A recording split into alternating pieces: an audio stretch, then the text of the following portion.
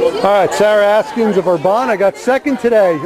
Sophomore, tell me about your race. Well, my goal was just pretty much just go out there and see how fast I could run, and I ended up running pretty well, I thought. How do you like this course?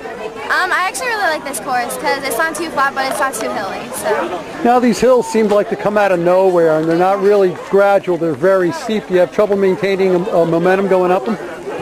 Well, I really work the downhill so I can get up the hill. So that's just my strategy. So not really. Now coming onto the track, you guys are really close. Where did she start pulling away from you a little bit? Well, I think we had like a half a mile left, and neither of us really knew where to go. And she veered to the left, and I veered to the right, and she kind of got lost, and then she just kind of came and was sprinting. So it was like the last 500 meters, she just kind of took off. Now, how about finishing on the track like this versus, say, in a long field? What would you rather do? I personally like finishing on the track because I really enjoy outdoor track. So it just, all the people in the stands and everything, it gives me a incentive to move faster. Now, you guys were running side by side for a large portion of the race. Do you find that mentally challenging, having somebody right next to you like that?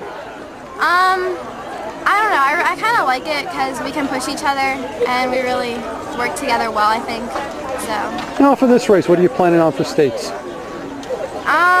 I don't really know. I haven't really gotten there yet. I mean. So you're pleased with today's race? Yeah, I am. All right, very good. Nice job.